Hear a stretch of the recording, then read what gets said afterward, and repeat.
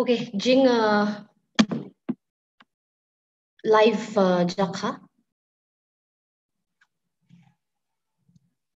Jing start hi lanang niya kade. Jutai to all Rajirao. I'm Rakhi, and on behalf of the Master Scholars League, would like to welcome everyone present with us today on this special talk on the life and legacy of Veer Sambudhan Phonglo. The 138th death anniversary of Sambudhan Phonglo was on the 12th, that is 2 days ago. And we have seen several Dimasa civil society organizations and educational institutions and the state authorities commemorated this event to honor the memory of freedom fighter Sambudhan Phonglo. We at Dimasa Scholars League felt that a discussion on the life and the times and legacy of Phonglo was greatly necessary to know and honor the memory of this Dimasa national hero. And hence we are here today, and we plan to conduct this talk today from our platform. We are extremely happy to have two esteemed speakers with us this evening, Dr. Suranjana Hasnu and Dr. Santosh Hasnu. They'll be sharing with us insights into the personality that Sambudhan Phonglo was and the events during his times and of his life, which has shaped not just Dimasa history, but also of the larger Indian nation state. The speakers will be speaking for anywhere between 30 to 45 minutes each. And after that, if time permits, we can take comments and questions from the audience. And we'll be very delighted if the audience perhaps can also briefly share with us in their comments what Sambudhan Phonglo represents or means to them. I think that would be really great on this event. So with that, I would like to introduce our first speaker. She's Dr. Suranjana Hasnu. She's currently assistant professor at the Department of History, Difu Government College, Assam University. Dr. Hasnu has completed her MA, MPhil, and PhD from Assam University. Her interest areas are modern history, especially cultural, social, and economic history. And she'll be speaking on the life and times of Sambudhan Phonglo for 30 minutes. With that, I hand over the mic to Dr. Suranjana Hasnu.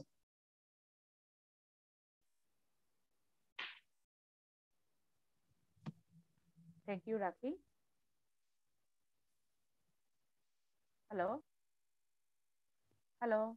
Yes, you are audible. Yep. Okay, thank you. So, good evening to you all. And I welcome uh, all in the today's webinar, Life and Legacy on Sambudhan Phonglo, with the occasion of the 138th death anniversary of the Sambudhan Phonglo, as Rakhi has mentioned well. I also welcome my co-speaker, Dr. Santosh Hasnu, Assistant Professor, Department of History, Hansdas College, University of Delhi. And I also offer my sincere gratitude to all my members of the Dimasa Scholar League, and especially Sister Taki Naiding, for giving me the opportunity to speak in this platform. The topic itself is a very interesting as well as important for the history of Dimasa people and for the Dimasa contribution in the national history.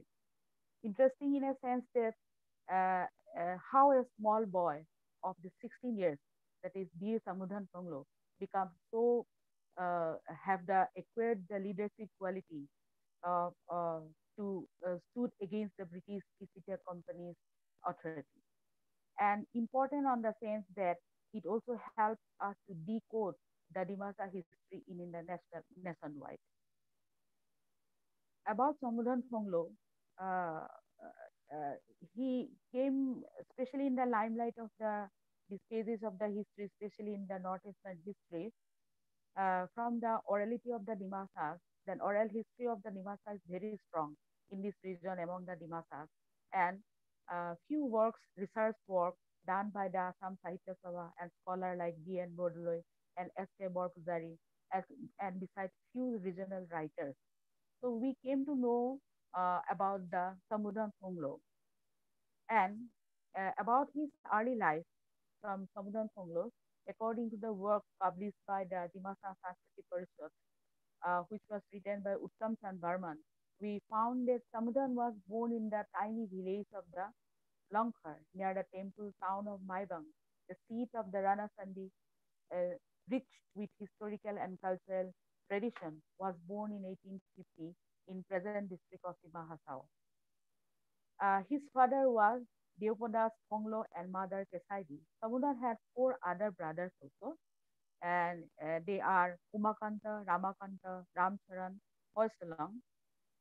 And it is found that although he spent his childhood in his village Longkar with his parents, before long he moved himself from the village to village and for some time stayed at the Sembikar near the river Mahur, and where he married Nasaidi, a devoted girl. There are stories around the Sambudhan Phonglo, and from that we can understand his personality, that he was attracted by the people, local people, as well surrounding communities because of his personality, that he was uh, uh, he was become the legendary in the folk tales and folk stories of the region.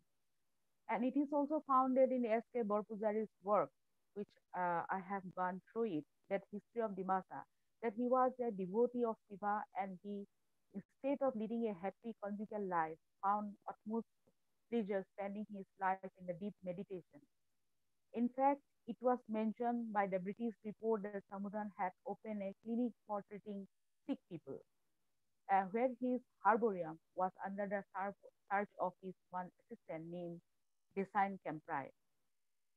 So he is well connected with the people, and also, in fact, we can say that his cure through the miraculous planting was so famous, which is still practiced among the Nivasas also. As Samudhan's fame as a miracle worker was become popular, and so went on to claim divine inspiration and took the title of the god or the dev. Among the Trudilua's population of his followers were soon attracted to him and his abbot Maibong with the fools, god, buffalo, and other offerings. He was warmly greeted by the people, old and young, and came voluntarily to join him. In a very short time, the afflatus of his inspiration extended to him, and they too become deus, though the Samudran was still the principal god.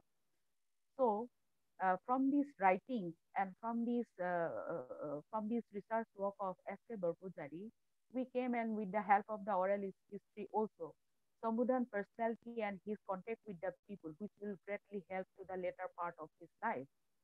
And in the writings of Alexander Mackenzie also, in his book Northeast Frontiers of India, mentioned the Sambudhan life and free quarters in Maiwang on the force contribution.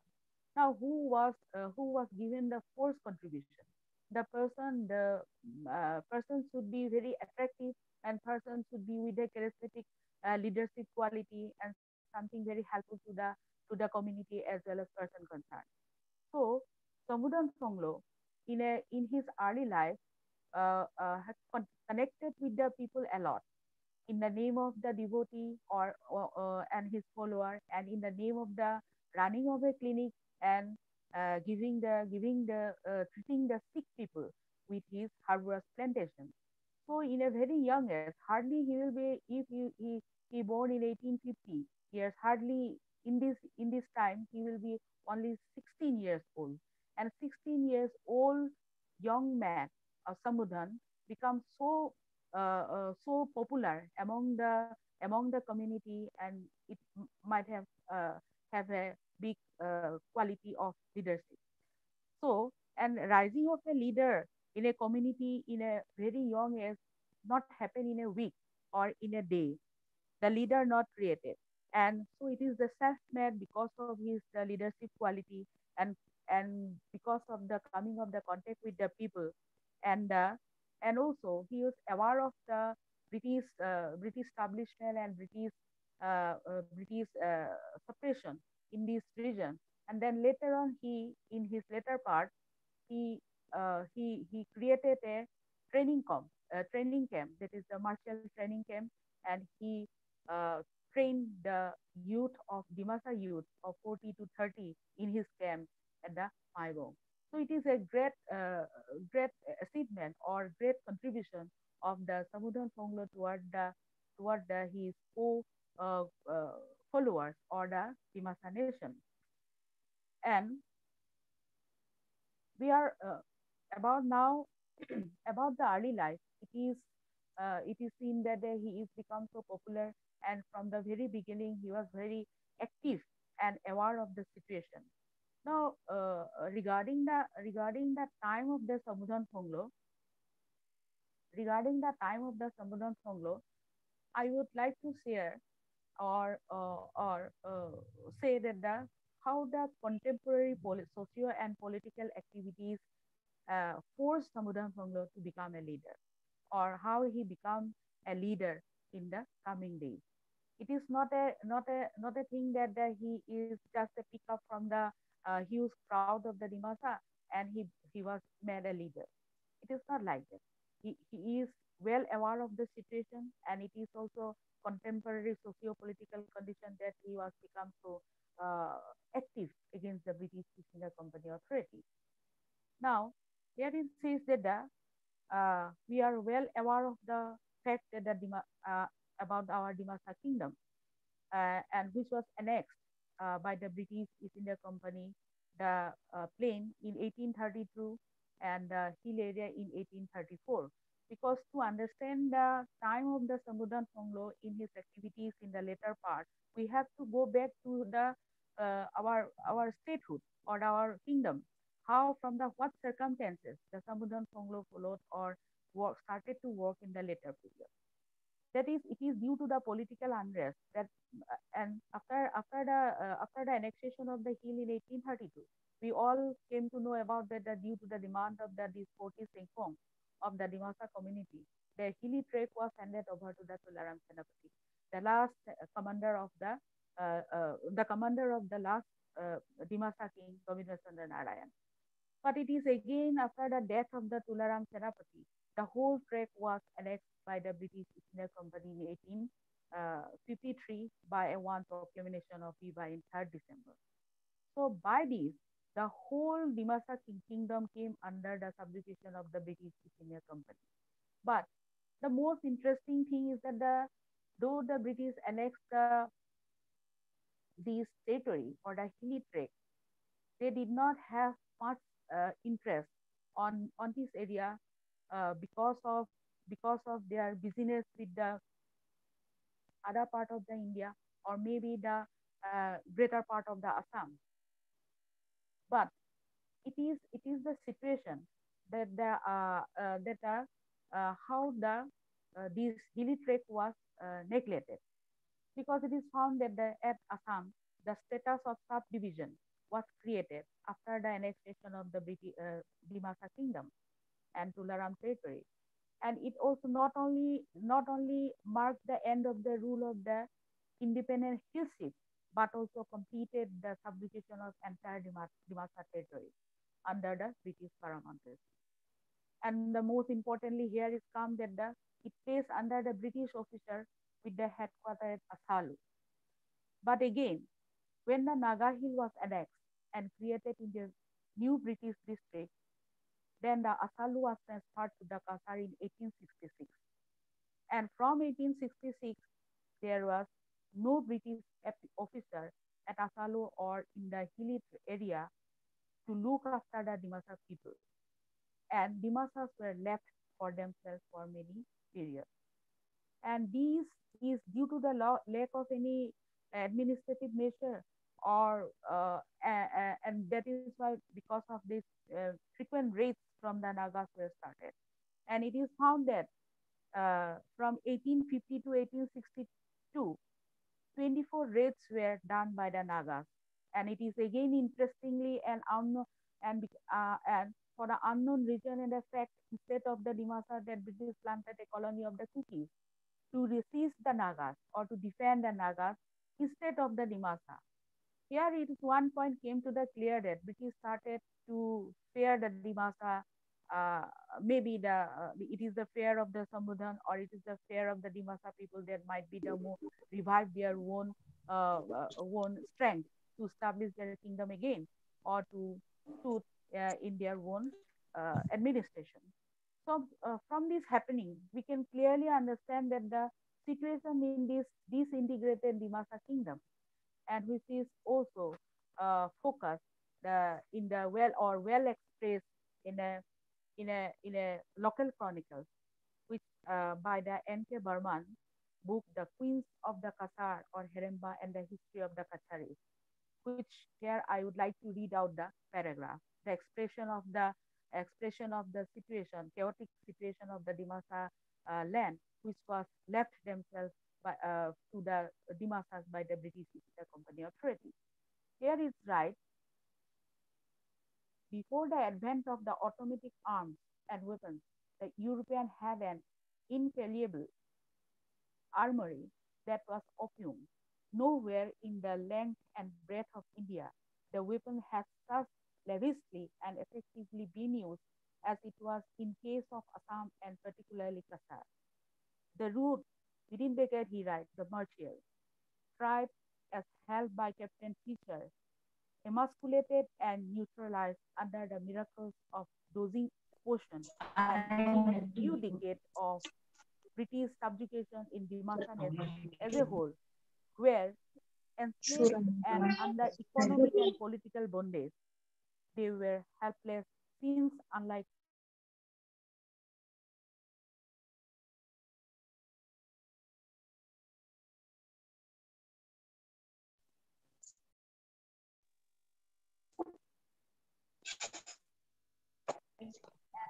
Suranjana ma'am, you'll have to unmute yourself. You got like yeah, you got muted. okay.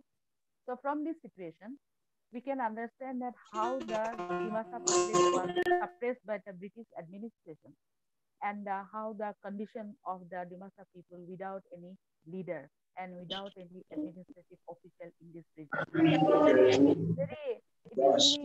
it is very unfortunate to have this kind of situation in the hilly trek, after the trek which was once with the glory of the Dimasa kingdom, with the strong leadership. The people cannot bear the situation. So it is the people of the hill, especially the Dimasas, who once tasted the royalty of the one, could not bear the chaotic and unruly political conditions. And in that meantime, Deu famed, that which is so-called Sambudhan Phonglo, he was become popular in that time as a Deu because of his as a devotee of the Shiva, and because of his spiritual leadership and to cure the sick people in that region. And he become popular, and he also become connected, as I have also mentioned, that he become so popular among the Dimasa people because of his moving place to place, one place to the other place, and he have connected lots of people, and he can communicate with many people regarding the situation, regarding the condition, and regarding the willingness to do something for the country. So it is, and he is also adored by his followers very much, and who have been leading him because as they can see that their fellow people were how they were leading a life of miserable conditions. And under the foreign rule, then Samudhan, who had established contact with the people, succeeded in inspiring the village against the British rule, who had not only robbed their freedom but defiled with their culture and tradition. It is now from these lines we can understand it is the feelings of the Sambudhan Phonglo and his follower, and uh, more or less it is a voice of the hill. It is the voice of the field, I must say, because the feeling and the activities and the willingness, it cannot come in a one day. It is the thinking of the process, or by the after the awareness of the situation, or after the sufferings of the from the situation. They wanted to have their revive their own independency and revive their own glory, and as they tested the royalty under the Dimasa kingdom or a king. So the warrior people like Dimasa, they started to think for a new leader because that they have also imbibed with the courage and patriotism of their past heroes.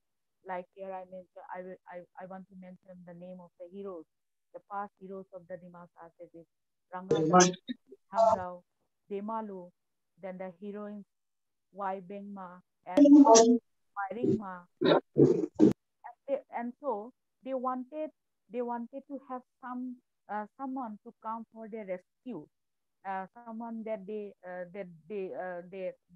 can ended their suffering, they ended their dependency on the British, under the British East India Company or trade.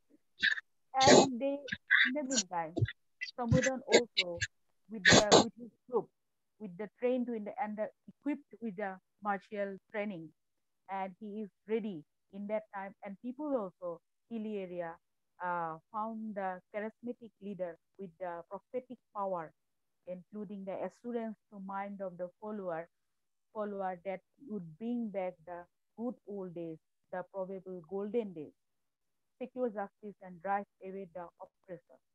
And that is the willingness of this community, and that is the confidence of the community regarding the personality like the Sambudhan Phonglo. So in this regard, the intention of the Sambudhan Phonglo here we can understand clearly. From that date, he raised a band of 40 and band of the youth and imparted the martial training. As Dr. Sajal Nath, in his paper, the professor of the Assam University Department of History, he also said that in his paper, All for a Buffalo, even nature and historiography of a tribal insurgency in the colonial India, where he was where Sambudhan Phonglo in the history writings of the Northeast India also only mentioned that he is just a lawbreaker, just like a murderer, or like a very uh, without any thinking or without any trend. He wanted to have a create some uh, to break the laws, and only it is for a buffalo. But it's not done. It is not a fact of the one day, or it's not a fact of a 1 minute. It is the process, how the people of suffering, and it is the personality of the Sambudhan Phonglo that he wanted to revive the old glory of the Dimasa kingdom. And Sazalnak also supported the fact that the Sambudhan trained the band of the youth in martial art in the batch of 30 to 40 youth. And for this type of activities, the young Sambudhan might have influenced by the resistance movement of the other part of India or not. We do not have any clue. But he was a, it was the, but it was as I know, as we know, that he was born in 1850 only and died in 1883. So it is hardly his career was only for 33 years. And during the time of the 1857, it is the we are talking about the time of the era of Sepoy Murti, or the post Sepoy Murti and before the Sepoy Murti. So in this time, it is said many scholar of the region that it is the Samudhan rising is the maybe the rising of the millennium, or the maybe the in the rising of the having the continuity to go with the trend of the All India Rising tribal uprising.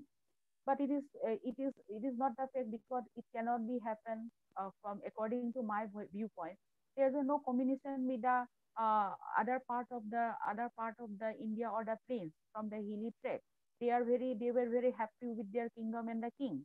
So that it is the I can say that the Samudhan Phonglo was a self-made leader of the Dimasa, who stood bravely and opposed and taken the challenge of the British Dow tax and anti-zooming measure also. Because in the Dow tax was in that time it was implemented by the British, because in that during that time because of the lack of the leader, because of the any administrative setup, the all the people among the various communities were there. Among the communities, there There were a series of the struggle among themselves. As a weapon, the most important weapon was the Dao. And so, to stop the struggle or to stop these fightings among the community or among the groups, the British imposed the Dao tax on keeping one Dao or the big knife. So it is against their what to say tradition, because the hilly area thou has taken for all purpose, and it is for the safety, or it is for the collecting of the timber, or it is for the work, and it is the handiwork for the Timasa as well. So Samudhan greatly opposed this kind of activities. Again, the zooming cultivation. It is also forced to stop there in the hilly area because of the revenue, because British started to think about for the plantation of the tea and herbs, which by which they will get the revenue from the hill. So it is for the self-oriented administrative measure and self-oriented thinking that which was not liked by the Sambudhan Phonglo, and he with his group strongly opposed the drought tax and zooming cultivation. And British not only have done all these things, but British started fearing about they feel the Samudhan uprising is a threat to them, because because indigenous recognized, based on the oral history and folktales, said that Samudhan had already decided and launching an attack on the colonial administration, and it was with the aim in view that he established based on Maibang, where he recruited young men and used his abode as a training center for the youth. In fact, he selected Mansing and Molongthong from among the followers as principal advisor and the commander for the purpose. So these, and he also, Sambudhan did impose levy, mostly in the kind like labor on the people to meet the expenses of the establishment, and the Dimasa did not object to such contributions.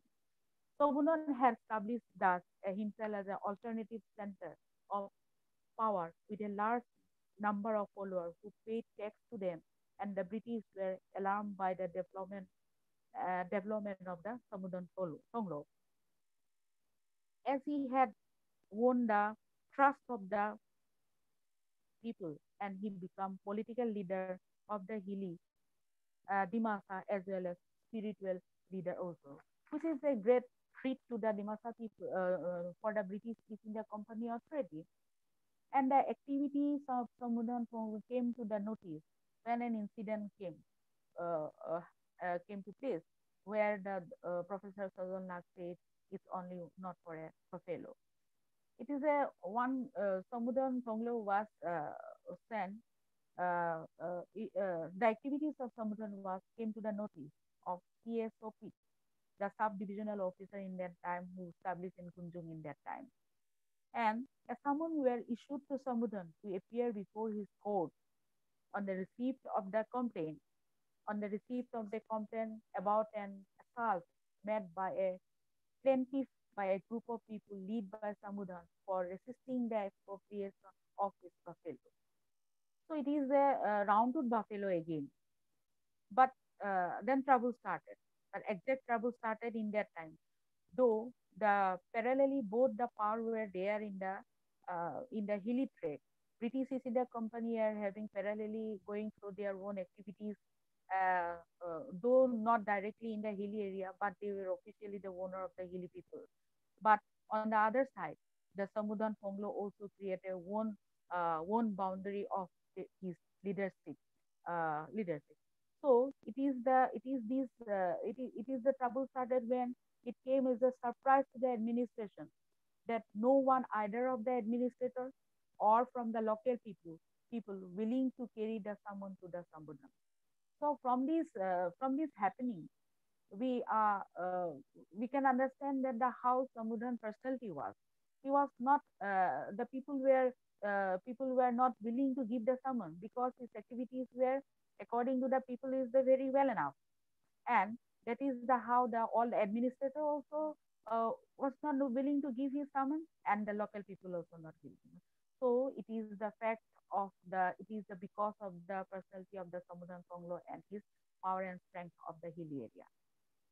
So the subdivisional officer, it is the story of the story very interesting related to the Sambudhan Phonglo, how he was treated by how he was become so brave that the British started to fear.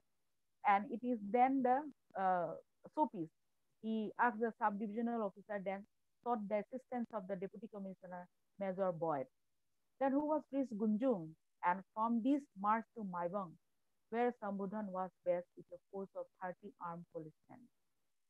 Now, Maibang, which was 20 miles away from the Gunjung and requiring 6 to 7 hours march, but the when the Boyd Major Boyd reached in Maibang, the Boyd found that the Sambudhan camp was deserted. So they are clever enough to go other place instead of the facing the Major Boyd in the place Maibang.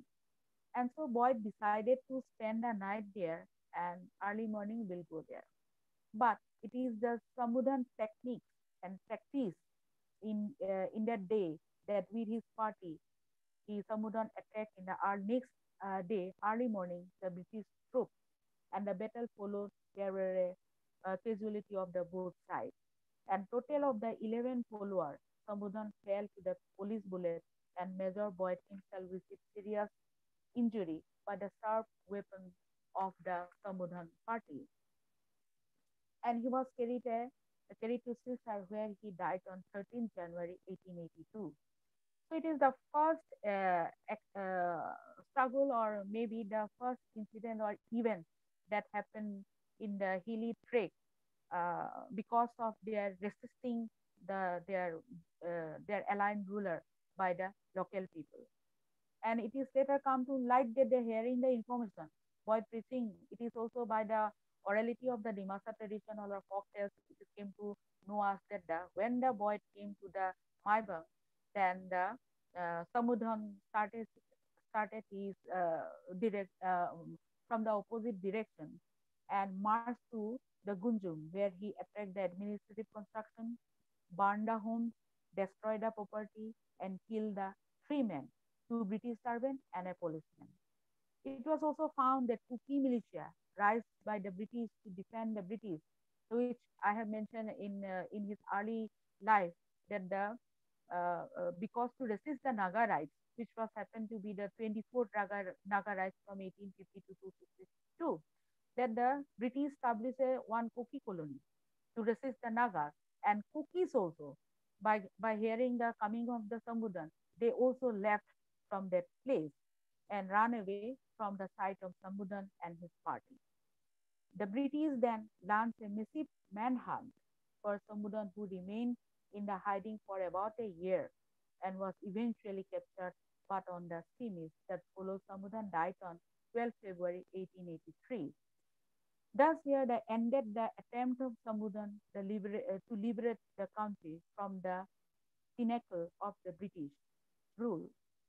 Though the now here it is come to the end, though the Samudhan uprising against the British was a short-lived in nature, but it was an important for the people of the hill as well as the British hill and for the nationwide also, because it affected the British. That after that, British shifted their center headquarters from Gunjung to Maibang, Haflong. And it is there from then only the British started to think for the well administration of the hilly people called the Dimasa. And about the though it was to discuss about the time of the Samudhan Phonglo, in which time the time of the Sambudhan Phonglo, as I have mentioned about, it is the mutiny era. 1857, all India level, all are having facing the sepoy mutiny, and in many places the tribal uprising were there.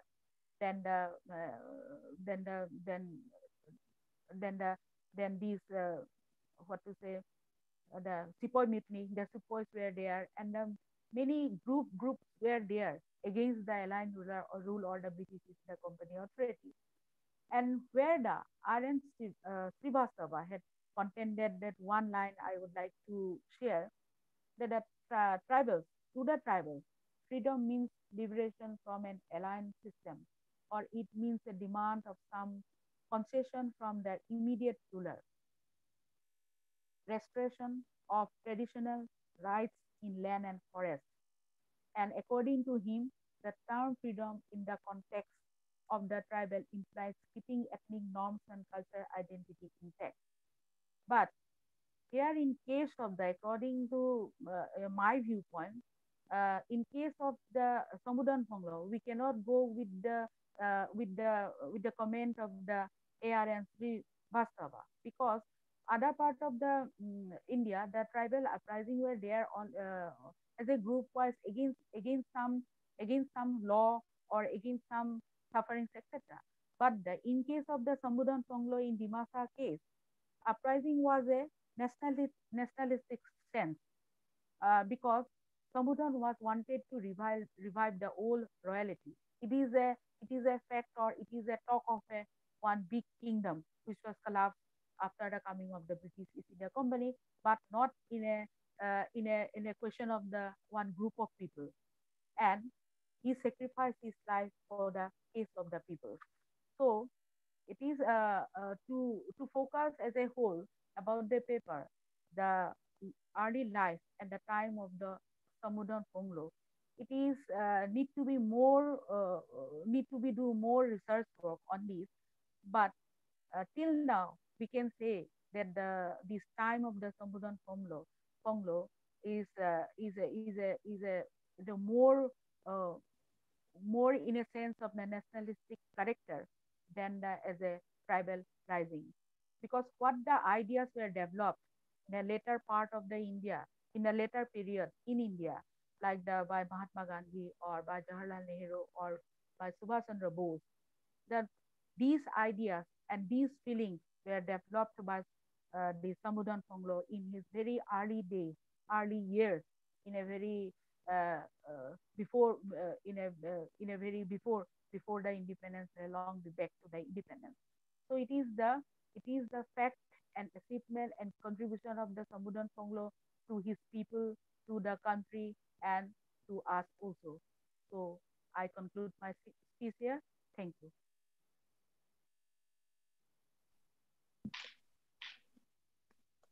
Yeah, thank you so much, Dr. Suranjana Hasnu, ma'am.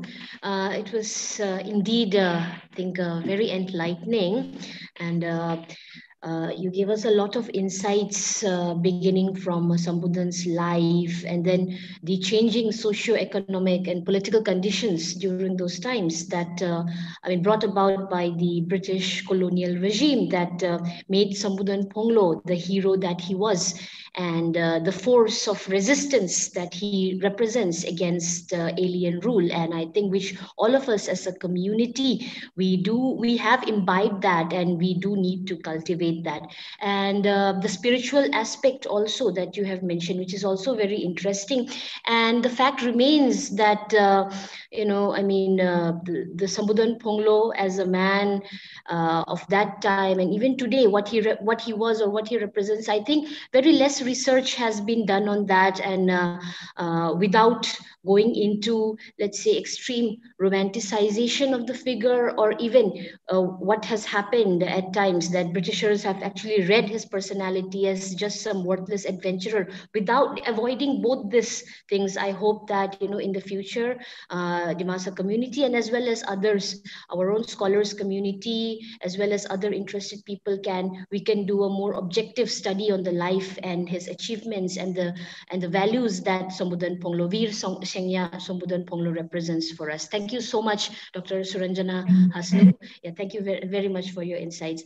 Now, moving on to the next talk, we have with us today Dr. Santosh Hasnu, and Dr. Santosh Hasnu is Just a moment. Dr. Santosh Hasnu is currently assistant professor in Hansraj College in the University of Delhi. I'll be giving a brief introduction of Santosh Hasnu. He has completed his PhD from the Department of History, University of Delhi in 2018. His doctoral project focuses on the history of transport systems and its close linkages with labor, war, and political legitimacy. His MPhil dissertation was on the changing political frontiers in Kachar in the 18th and 19th centuries, which looks at the colonial expansion in Kachar. He recently has also published uh, in he has also recently published a paper titled Coolie Labor, Tea Planters and Transport System in Colonial India for an international conference for the Labor and Social History volume on commodity chains and labor relations from Brill Publications in 2021. His other works include Disciplining the Hill Tribes into Coolie Labor for Road Construction in Gwyn Campbell and Alessandro Stanziani edited the Palgrave Handbook of Bondage and Human Rights in Africa and Asia, New York, published in 2020. In Inception of Aviation Routes Between India and China, which was published in the Economic and Political Weekly in 2017, August. And his forthcoming works include Colonial State and Annexation of Kachar from Sage Publications, which is coming out in 2021. Santosh teaches undergraduate history courses at Hansraj College, University of Delhi, and he has also participated in many international workshops on labor studies and transport history in Paris, Austria, Zurich, Israel, and China.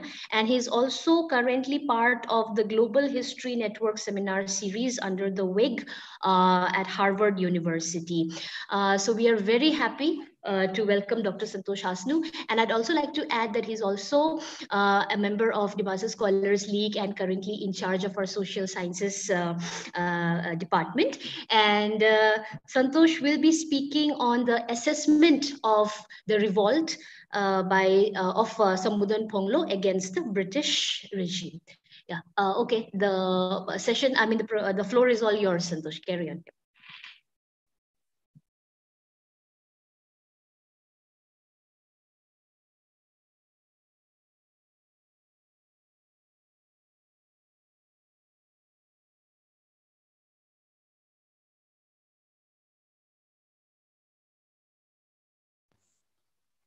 Okay, I was not able to unmute, you know.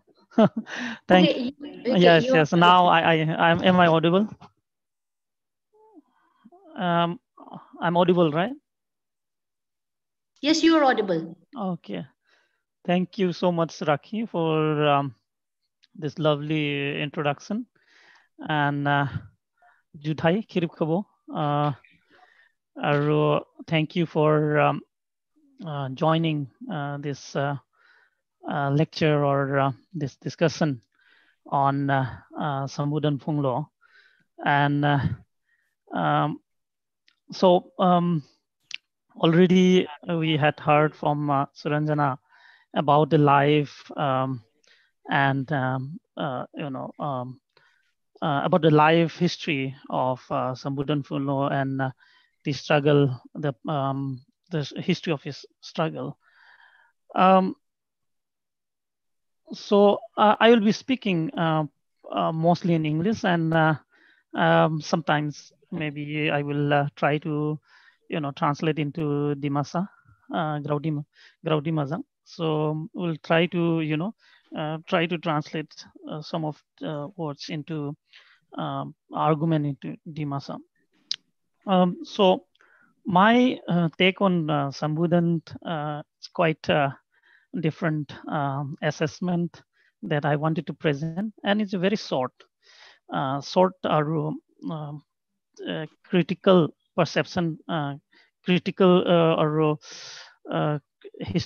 critical historical or historicizing Boni resistance ke Sambudhan ni resistance ke Boni angle yang naiba.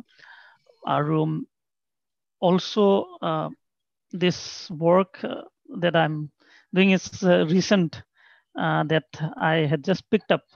Manang PhD klaibaha, some of the documents, archival documents, boha masimakni mine hit ani PhD la transport history ha railway or roads or aviation knaiba bo time ha ang ibo documents Sambudhan ni revolve ni pare ha obviously mainka obviously there are very scanty documents scattered around very scattered documents mentioning about Sambudhan, but I'm trying to piece together all those documents and try to present an argument and an understanding which is quite different that different angle that I'm trying to look at.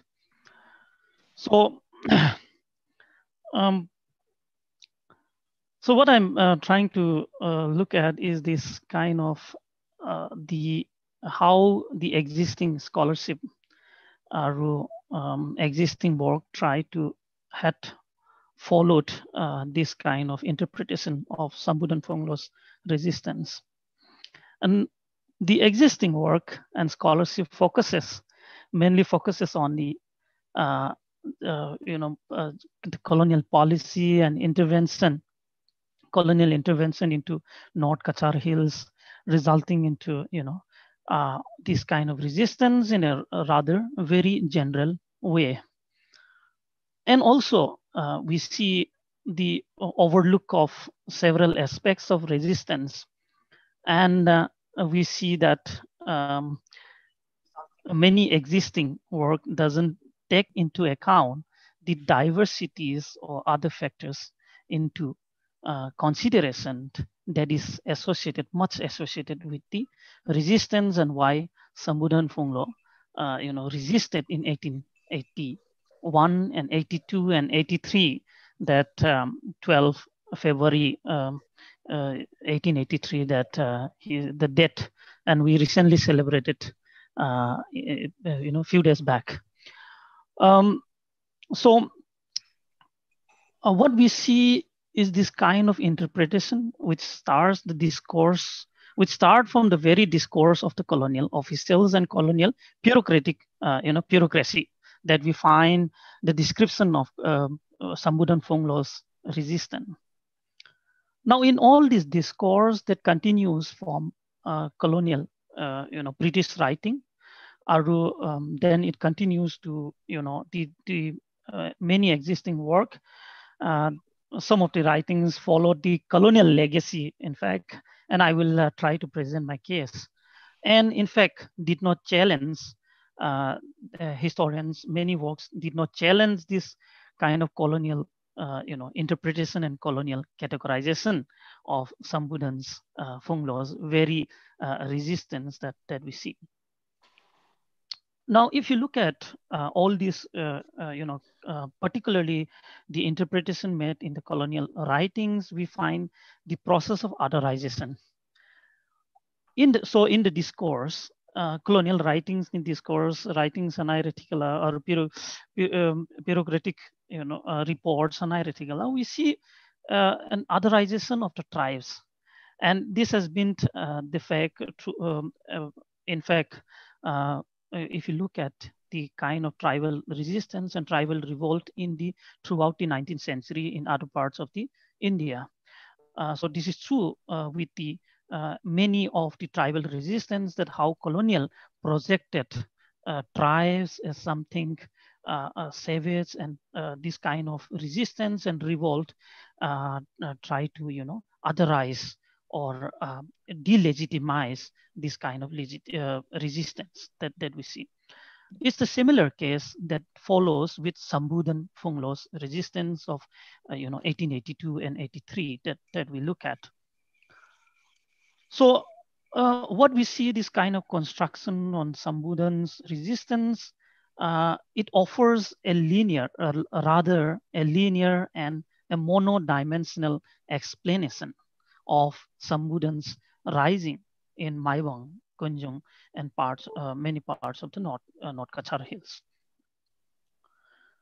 So in the explanation of colonial writings, this kind of linear, they offer this kind of linear explanation where it is often, being seen as hills or the land of, inhabited by the tribes, as the wall of fanatic, as the wall of, a godly, the demeaning or defying the leader itself, the leader of the movement by by constructing the leader as an image, a godly image, or defy this defication that we see. So uh, sometimes that deconstruction comes directly as claiming it as a fanatic movement. uh, However, uh, so this kind of monodimensional, what I'm trying to say is that we will find in this explanation that we find in many of the reports, writings of the colonial administrator, which that we see during the 19th century. And in fact, as I argue, that history is cannot historical explanation cannot be linear, or rather monodimensional explanation of the past. In fact, resistance is an interactive process. So it is not something a very simple past that somebody who claim to be the who claim to have possessed some miracle powers, who claim to be God, and then started fighting, started just rise in 1882 and started try to uproot the British power in North Kachar Hill. So this kind of explanation that we see rather very stereotypic, typical of the tribal society, of the tribes itself, which is rather irrational and unscientific image of the tribal culture and tribal society. And we find throughout this authorization in the colonial writings, as well as ethnographical accounts and various anthropological studies that we see. Secondly, this association of Sambudhan Phonglo with worshipper of Shiva, that in many of the writings that we see often, particularly we see some of the historians trying to claim that Sambudhan was a worshipper. This association with God Shiva. In fact, perhaps this is an angle where we see this association with Sambudhan, with worshipper of Shiva, as an offshoot of the complex process that led to the Hinduization of the Dimasa community.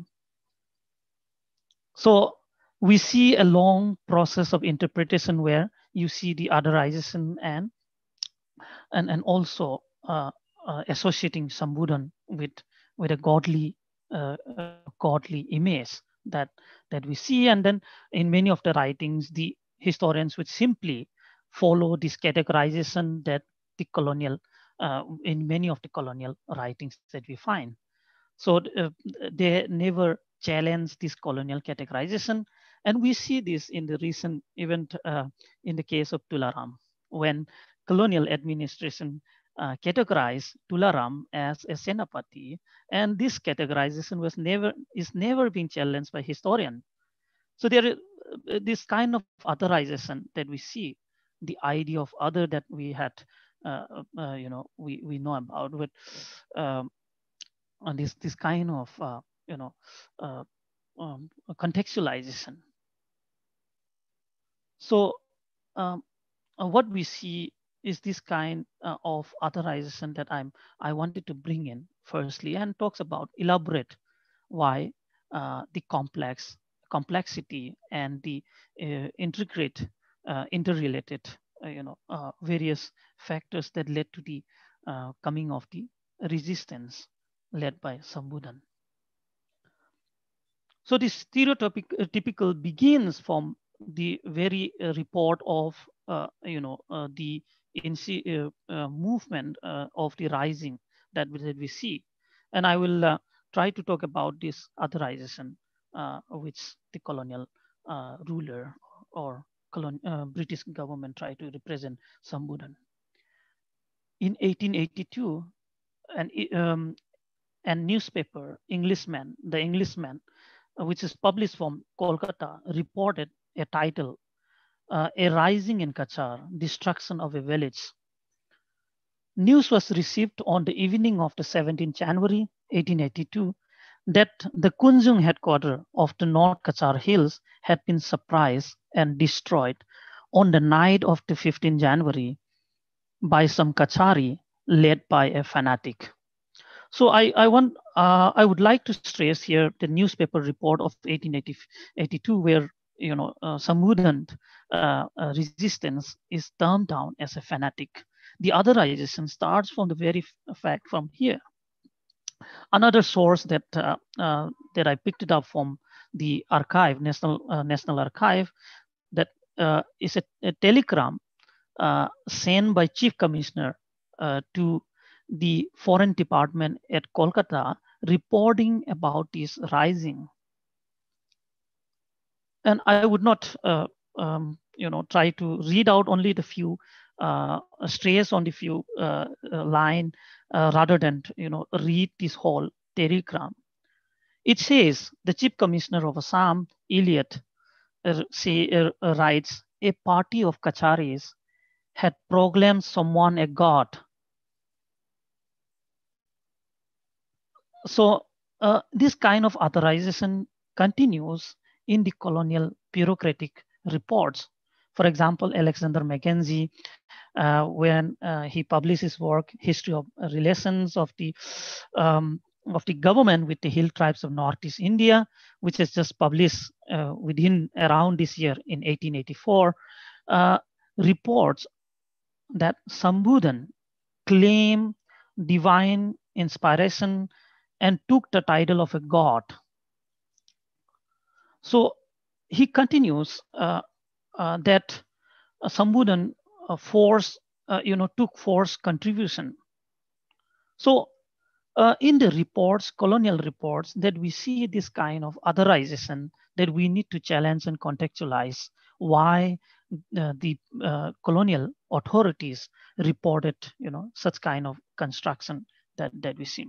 This authorization that we see of the reports that continues to be followed by many of the writers without unchallengedly following this kind of construction.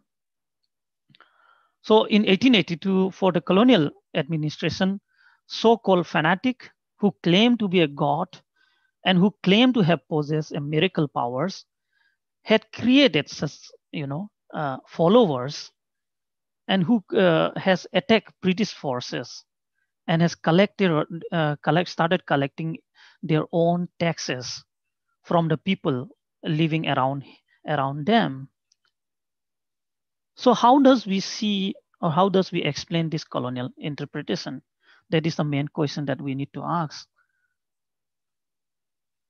So if you look at, in fact, the case of the other tribal movement around this same year in 1882, we see some of the tribal movement in Orissa, the similar interpretation or representation of the tribal revolt. The same goes with Birsa Munda, that that colonial interpreted that of a godly nature, of a godly image of Birsa Munda. So this kind of important feature of colonial, important characteristic of colonial approach, where we see an attempt to authorization to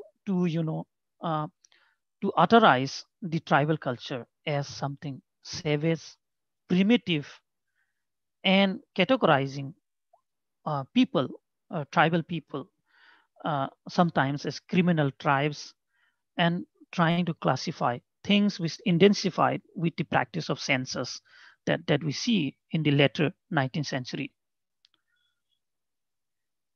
And marking the triumph of the victory of the British government, which emerged as a savior and which emerged as a colonial civilizing mission, that we see that British government try to legitimize that they are here to restore peace, as some fanatics has caused a disturbance in the hill uh,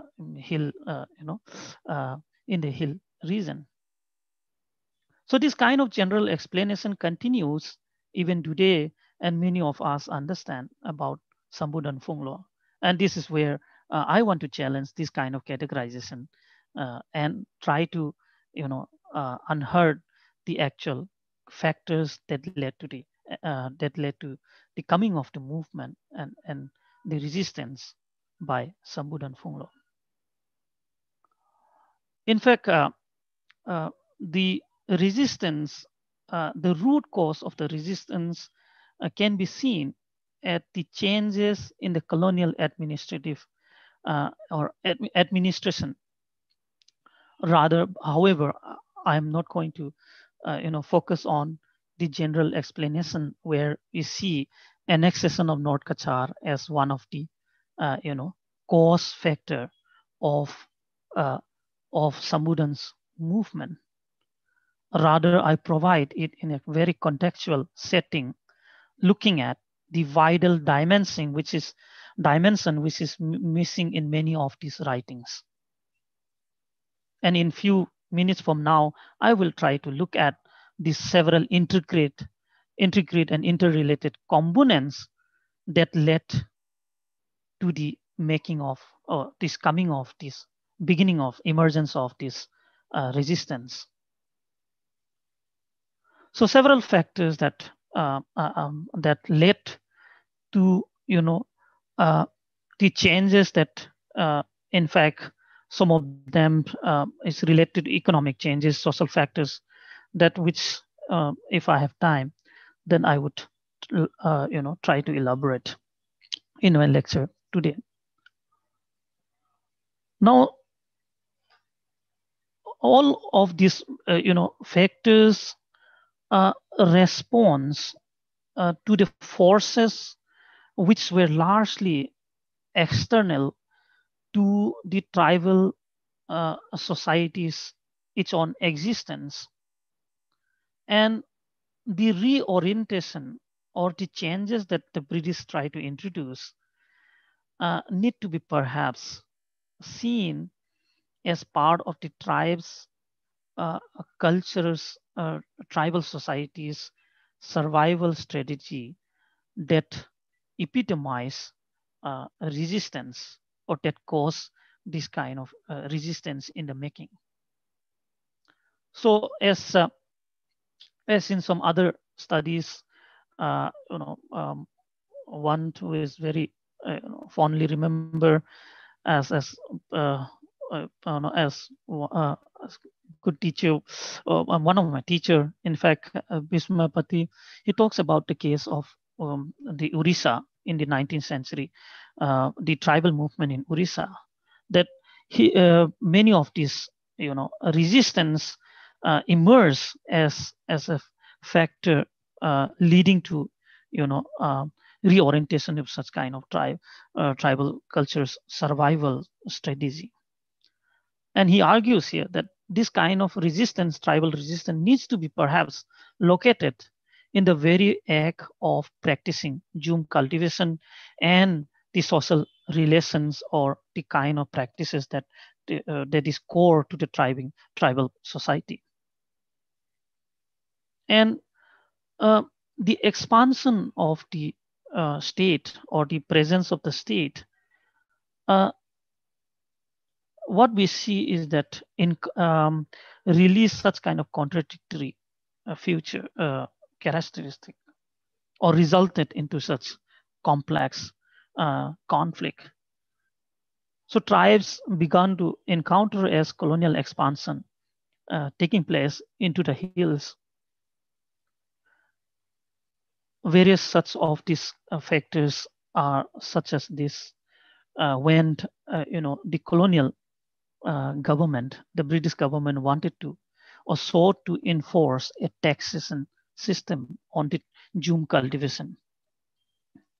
And the other that saw efforts to, prevent and discourage Jhum cultivation that we see. And this kind of, changes in the colonial administration created suspicious that taxation would be enforced anytime in the hills, and the hill tribes would be subjected to taxes and unable to practice Jhum cultivation from then. And this is one of the, similarly, we see these kinds of instances, not only in the case of hill region in Orissa, but in the case of North Kachar Hill.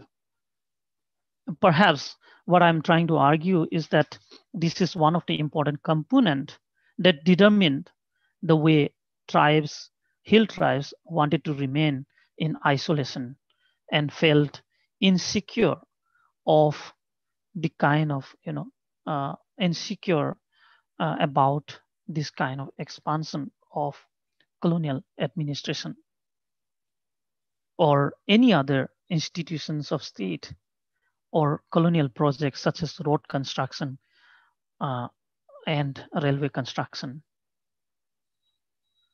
Tribal communities feared that this was the first step.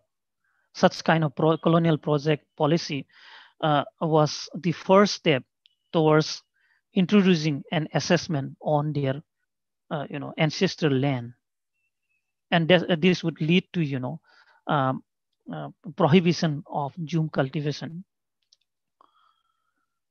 Similarly, I have argued in another case where we had seen that in the Khasi Hills, the coming of the road construction, the Khasis, hill Khasis saw it as an expansion of the colonial tax regime into the hills, from their base, from Sylhet, from the plains of Sylhet. And in 1829, the Khasis rallied around the leader and chief, Tirot Singh, to resist against this colonial expansion of road building, and and this resistance that we see lasting around till 1833 until Tirot Singh was being gone. The similar case, we see the similar kind of example in other parts of India where tribes resisted this kind of colonial project.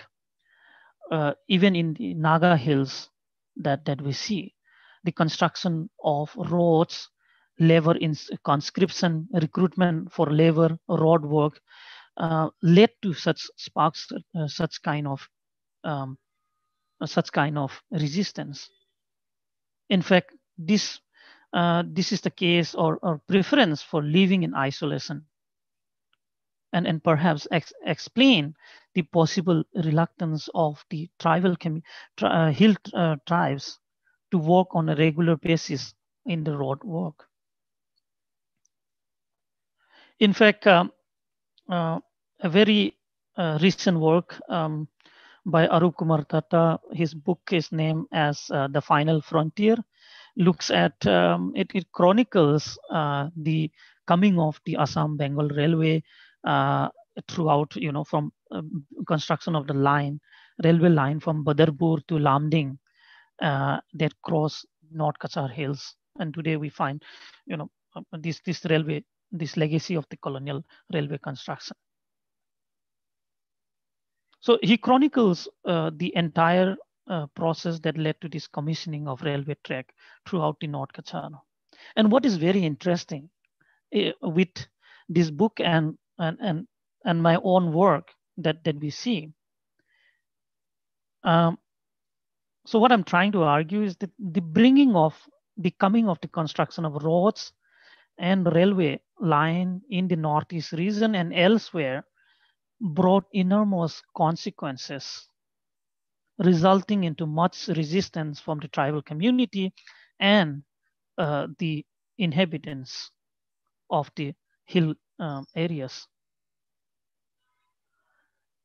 So this book written by Arup Kumar Datta, he argues that a survey was carried out, a survey was carried out from 1882 to 83, and talks about the resistance from the indigenous Dimasa and others led by Sambudhan, who opposed the intrusion of the British into their territories. Now, what we see is that Sambudhan Phonglo's resistance not unconnected with the coming of such kind of colonial project or railway line. This idea of communication and road or connecting through North Kachar Hills was conceived long before, and it figures in the writing of the colonial many colonial officials report survey reports and account. For example, Jenkins and Pemberton was the first one to report on a possible road construction from North Kachar in as early as in 1830s, but this report was not materialized until in 1880 when the district headquarter was built in Kunjung. Subdivision office was built in 1880, just 2 years or 1 year before Sambudhan's resistance. So this idea of connecting with both roads and railway line was transformed. This idea of connecting North Kachar Hill was with railway and roads was transformed into action when the government was looking for the shortest route, railway route to connect tea plantation of the Upper Assam to Chittagong port in favor of this line rather than from the Brahmaputra valley, and then to trying to avoid the busy Kolkata port. So roads and railways that we see make it possible for expansion. In fact, it make it possible for expansion of the state to project their power and rule the hill people, the tribal society directly. So it is kind of the politics of road building and the political legitimacy that associate with such a kind of public works and colonial road building projects and railway building projects. So what we see is that this kind of association, this kind of integrate connection with the resistance of Sambudhan with the coming of this kind of colonial projects. Another factor that led to the coming of these resistance is the kind of changes that was brought in the colonial administrative system. As I said earlier, that Gunjung was made as a subdivision in 1880, and he was to expand colonial tax regime and bring along as much as village under the colonial tax regime. Soviet was appointed as a assistant political officer and posted in he was posted in Kunjung in 1880, and what we see is this kind of change, reorientation in the colonial administrative system. For example, the villages in the on the other side near Chatinga Valley, the taxes was collected by the hill Desildar, who were their office were located at Borkola, now Elliot, the chief commissioner, wanted all this kind of reorientation to be made and shifted to Kunjung and given uh, uh, give the power to Soviet to collect and supervise a taxation. So a reorientation of the colonial tax regime that Soviet was instructed to expand colonial taxation system.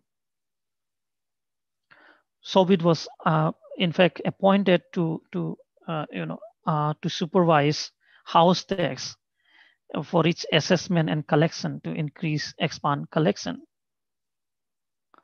In fact, from 1880, from the time of this coming of this subdivision, he started to assess the villages, which was rather remained, in fact, remained unassessed for a long time since North Kachar Hills was annexed after the death of Tularam in 1850s, and also after the removal of Tularam's both the son, Brithnath Borman and Kanuram Borman,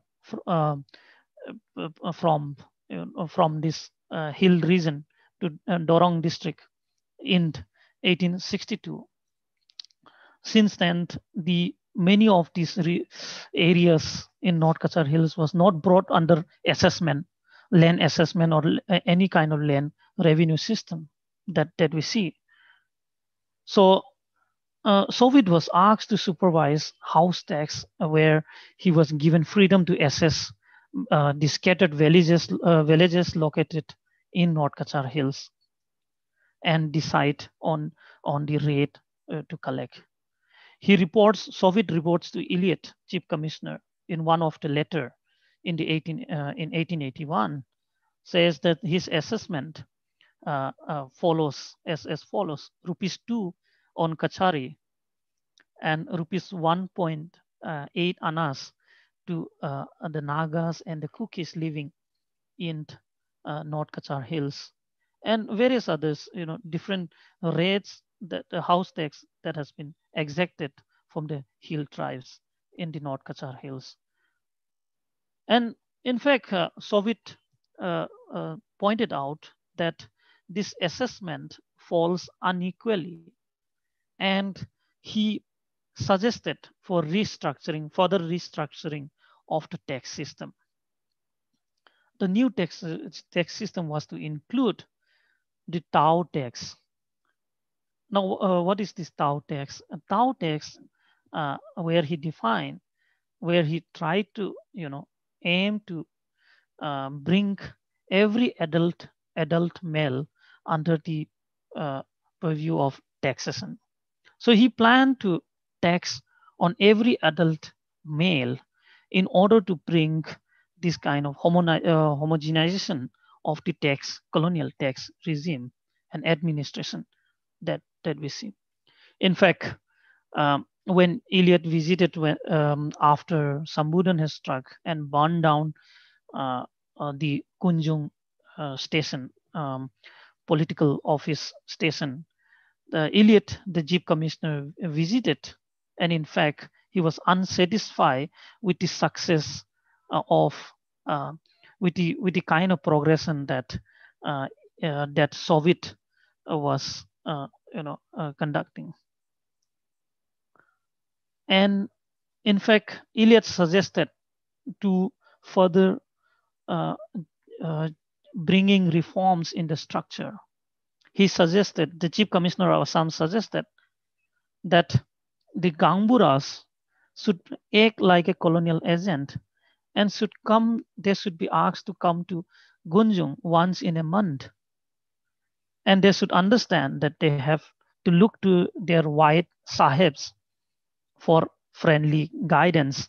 So this kind of reorientation of the colonial administrative system, and mainly the tax regime, restructuring of tax regime, in fact, sparked the resistance that Sambudhan read it around, and the movement, how the movement resulting into. So what I'm trying to argue here is that these are some of the futures which are intimately involved with the survival strategies of the tribes or tribal community, which were aimed at retaining the access, such as access of the forests, and also to resist the efforts to assess land and collect tax on the shifting cultivation. So some of this, in fact, the colonial reports thus brings out why, in fact, brings out why Sambudhan's resistance started in 1881, particularly targeting this kind of restructuring brought by the expansion of the colonial administrative system. So these are some of the core argument that which I feel were mostly missing from while looking at colonial or looking at Sambudhan's resistance that we see. I could go on talking about the larger, administrative restructuring that has brought various, that has related, directly led to the coming of this kind of resistance of Sambudhan. But I think we are sort of time. So I would like to stop and then maybe take further, questions or maybe response to the questions. Yeah. Okay, thank you so much, Santosh. That was indeed, I think, you've gone into the details about on how did the actual uprising, the resistance by Sambudhan Phonglo actually came about. And I think today's talk actually what the areas that Dr. Suranjana Hasnu concentrated on and she touched upon, I think it's perfectly complemented by what now you have added to today's discussion. So that was really wonderful. Thank you so much. I think we can take a few questions or perhaps comments for both the speakers of today's evening. And I would request the participants to please, you can unmute yourself and ask your questions to both the speakers or to the speaker concerned, or else you can type your comments in the chat box and I'll be very happy to read them out for you.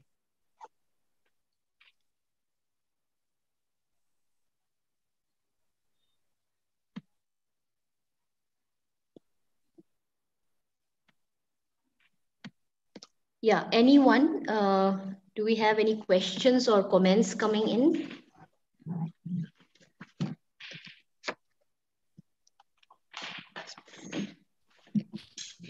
Hello. Am I audible? Yes. Hello. This is Yes. Shivraj. Okay. I will speak in Dimasa only. Ani kisa network problems lang ba, but ang kisa khana walay siyala bodoha mane Central India la Birsa Munda ke pura as a god busi na tribal community ke respectfully do celebrate play do. Similarly, Central India ni bani ole tribal leader was similar time ni ke ole jadu doha. And even in Dima Hasawabo, as you have said, Britishers ra ole nung buke na funuba like masi fanatic, mane religious leader or ole. But in Central India, jing jodi naidu chalo that took forward mane tribals ra buke accept buk lay khale or doha busi ole fly do. Even and us, I think. Jingboda.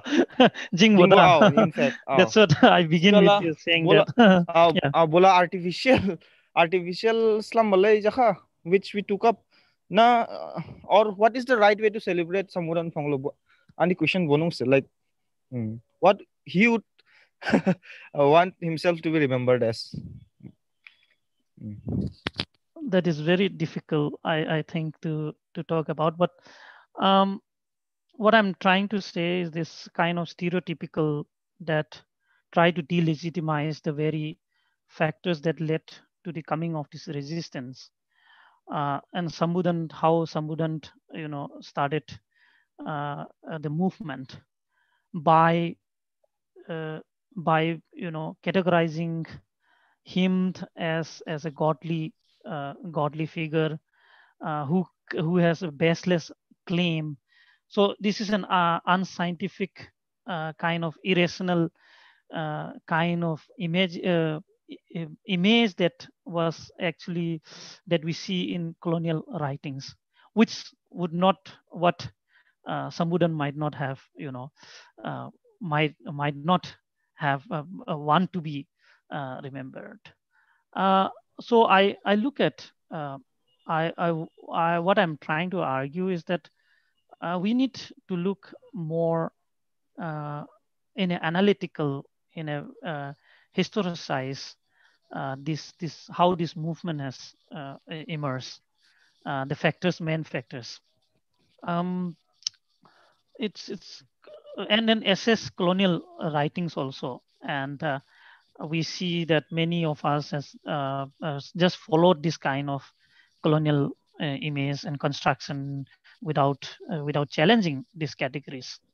In fact, so I don't know whether this get we, this answers your queries.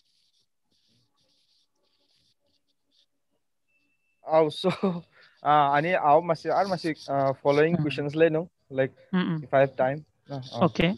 Yeah. So Yeah. okay then it's quite when like it's a controversial like what we have been doing and really project like and one more question ma'am nikla ye the jing din rakhna bele history court fly do bola writers from na not from the subaltern community mane um, British writers historians but mostly from busiburan nung busiding kanung jing narrate play labas mane na jing boburan kanung as a source lana na chila bas but ma'am mention book lekha je jini oral history bo bani rich na travel community especially jin dimasan khela jing chila do jini oral history bo bani rich so thiala ebo conflict bojang solve ja funang thi boni ani mane kisa মানে doubt বা কনসিকুয়েশনস লে for example Doha ব্রিটিশার্স Rao লাউলে rape খা অরেজিং দোহা internet স্মাই খাবো জিং ওলে নুদু like they try to present it age some religious leader worshipers of Shiba সুংব্রেন খা mobilise লে খা লাবু খা বুব্রেন খা জিং লা নুদু বাট জিনি অরেল হিস্ট্রি মানে বহেল বলাক্রিপ মানে জিং অথেন্টিক লাই বাউলা ফুরে লাইক জিনি মানে what came down boha bojang e bojang bele similarity na difference dong buku sang Yes, I'm getting your point. yes Now, as ma'am I have said, yeah, as I have said earlier, that we must have more research on this, because what we have read out, what we have discussed today, it is all about the interpretation, in the interpretation from the point of the British historian, British record, and some of you are from the local chronicles, or that means local writers, and some of are the research work done by the Sahitya Sabha.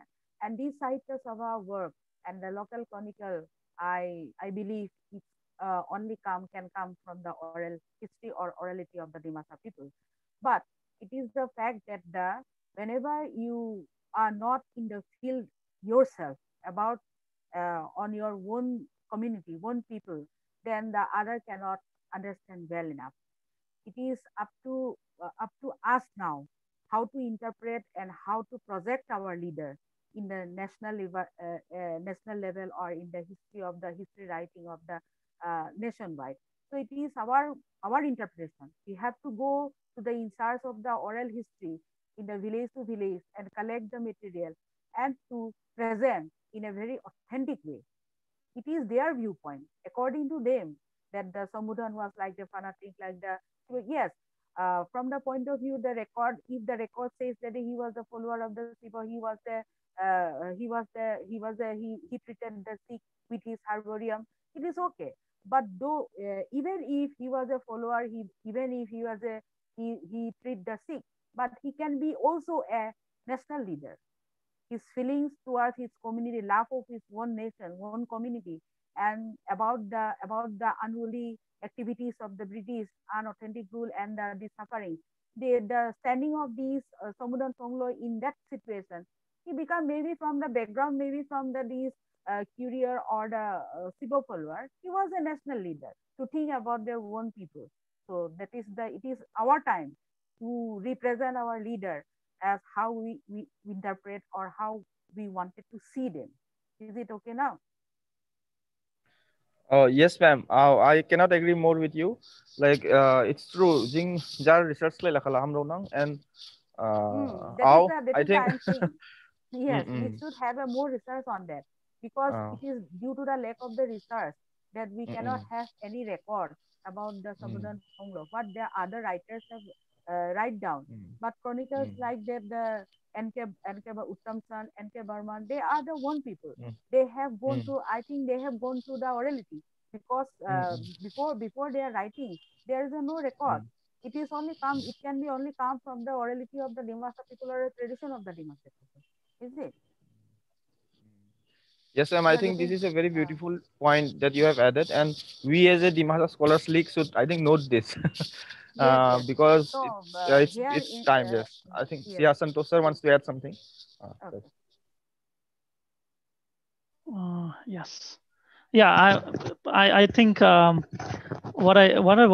to add is that I don't mean to say that it was not an anti-colonial resistance. It is rather an anti-colonial, but what I'm suggesting is to ask questions on colonial sources. As a historian, we are taught to ask these very sources: why such categorization and otherization of tribal community in the colonial writings. So it is this that in the colonial writings, this kind of authorization, we need to ask questions and maybe takes a different approach to understand and uh, the various main factors that led to the making of this resistance or movement led by Sambudhan. So in fact, what I had escaped many of these detailed discussions on such kind of reorientation of the administrative system. So similarly, we see the case of Tularam, as I pointed out, and we need to ask questions why Tularam was deprived from the plain Kachar, from controlling the plain Kachar, and rather the colonial writings are simply without questioning that we follow that um, he was such and such. He was coming from not from a loyal royal family, and his lineage was being questioned by the colonial government, and we know the main reason why the colonial government wanted to look like uh, it's like they are following the rule of the law. So in terming both Tularam and then uh, in terming Sambudhan as some fanatic, uh, they try to create this image of a world where tribes are considered as primitive, savagery, savage and uncivilized, and the peace and stability that we are here to restore this peace and order. And the peace and order is seen by trying to introduce this kind of taxes regime, and also we see this kind of how they wanted to uh, expand this tax regime. And once Gunjung Ha po administrative office set up Klaiban tung 1818 tung, then the process was going on. Uh, and Elliot, chief commissioner, was giving these tasks to negotiate with village head. In fact, the very institution of this kind of structure, Gambura headmen, visiting them, visiting the village, subjecting to taxation. We see the same case in Naga Hills, how the Angamis protested against this kind of restructuring or expansion of the state. In fact, I'll point out to the work which political scientist James Scott talk about in his book, The Art of Not Being Governed, saying that we see that there are jom, which we see term as jomia. Jomia are the reason that he talks about Northeast and Highland, Southeast Asia, Burma, Cambodia, Laos, that he talks about that, and including Northeast India, that he says that these are zones which are nothing to do with the state, non-state spaces that he talks about, describing both the geography and the people who had escaping or evading the tax. So the kind of tax regime has not expanded to this region, and this is how we need to challenge. In fact, where colonial interpretation of looking at jhum cultivation as something primitive or practiced by the savage, because they wanted to introduce cultivation. In fact, when Eliot visited during 1882, he found in Mahur a suitable location for timber cultivation, and he instructed that the jhum cultivation to be stopped, to be prohibited, and reported back to the forest department to conduct a survey in North Kachar Hills to bring under this region under timber cultivation, and to export this timber back to Europe.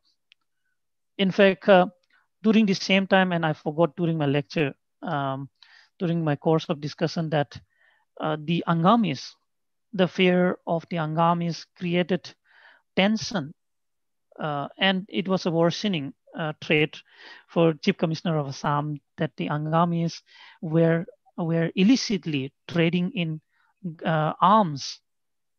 And in 1881 and 82, the Angamis were trading with the traders, in fact, from Silhat and Chittagong area, buying arms, and they were, in fact, a threat to the British position in the hills. Another reason was that before 1882, that they found out an Italian trader named Negri, who were illicitly bringing all the opium in the North Kachar Hills, and he was seen as this Italian businessman was seen as one who is controlling the opium trade in North Kachar Hill, Afim na Gani lungya Gani bo smoke clever. So he instructed Soviet ke instruct like कि वो opium tibote particular area ha jing established klena or particular area ha, so that the British government would bring under such control and bring them, increase the tax regime, tax pool. Yeah, just like the modern state we have, where government wants, to increase GST taxes as much as, or income tax. So colonial state, the British state wanted to expand this kind of tax regime. Okay. Okay. We have another question from Rohit, and it's to I saw that. Addressed to both the speakers. Okay. So he asks, it has been established that Sambudhan has resisted the British, but did the concept of nation building or re-establishment of the Dimasa kingdom figure anywhere in his mind? In other words, were there any political undertone to his resistance? I think Suranjana Madam has, touched upon it a little bit in her presentation. I think both the speakers can now, respond to this question in detail. Okay. Let me give the question of Rohit. Now, regarding the aims and objective of Sambudhan Phonglo, we have to go more details on this topic.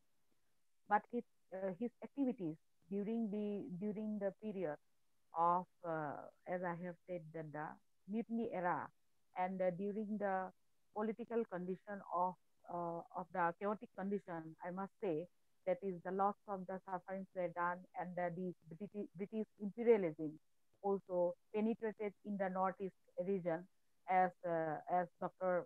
Santosh has also mentioned about how the taxes were done, how the railways were constructed, how the taxes increased to the Dimasas and the Nagas were limited. So these kind of activities were they not awarded by the Sambudhan Phonglo, and he reacted against it without about his aim and objective. It is not it is unknown till that, because due to the lack of the research. But his activity proved that we must say that he is in the process of the one kind of the nation building, or if not, he is the savior of his community to revive the old kingdom, to to get rid of the, or to come out of these aligned rule that is so called the British imperialism. So in short, I must say that the Sambudhan activities and work in that period is a process of the revival of the old glory of the Dimasa kingdom, and to become independent, and to have a self rule from the out of these aligned rules that is the British East India Company. Thank you. Dr. Santosh Hasnu can say on this also.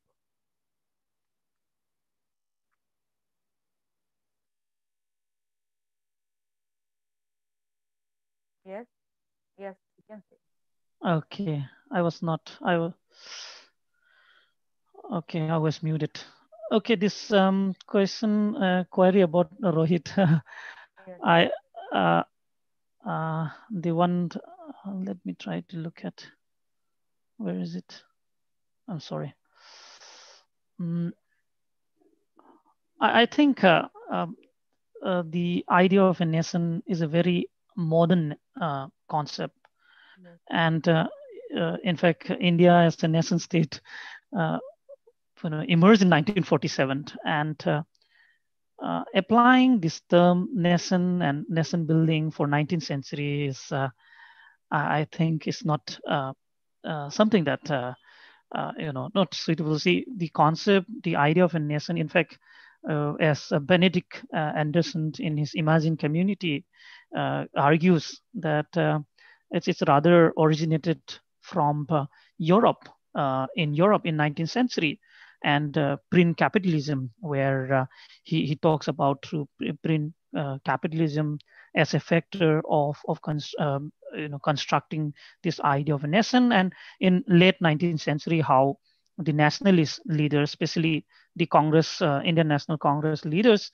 and which we known as this kind of the all nationalist leaders were the ones who started to construct the idea of nation. And the idea of nation is a political construct, and it keeps changing. And so it's kind of valueless, and I would not apply the term nation for such a early Yes. period. And also, if you look at Sambudhan's revolt, one has to look at the kind of how much he has rallied in the areas that he has rallied around. Though his movement was felt in the plains, Kachar, which is Silchar, or areas of Silchar, and he was in fact the last. I think he breathed. He took his last breath uh, in plain Kachar. So um, so we need to look at when we look at the modern Dimasa, we construct this idea of Dimasa stay, this kind of Dimasa territorially, uh, it's quite difficult to ascertain. I think um, In that time, one. I think Sambudhan was not matured enough to think for the nation building, but he just, according to my viewpoint, he just wanted to revive the royalty once again and to save the people from this aligned rule. In, without the um, without the modern concept, we cannot say it is a nation building process. So I might say it is a for the revivalism of the whole uh, quality or the strength of the Dimasa community in that point. Yeah, to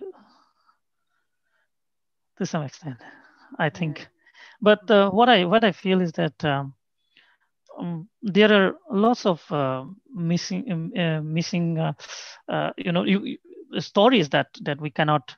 Uh, what we see is that conclusive. We can't derive in a very conclusive manner. So, uh, for example, uh, he did not throw his genealogy.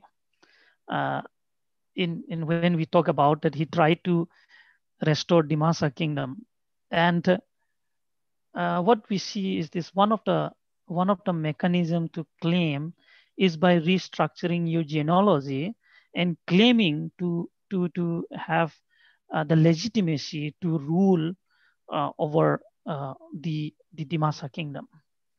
And we already have the last the annexation of North Kachar Hills by 1850s, and then the son of Tularam were already relocated, and they were in fact, if I have to see, look at one of the documents in Kachar, in North in National Archive, and they were being the two sons of Tularam were being relocated uh, to Dorang district, and they were with a warning by the government, British government, to both of them, saying that not to implicate themselves in any intrigue against British government.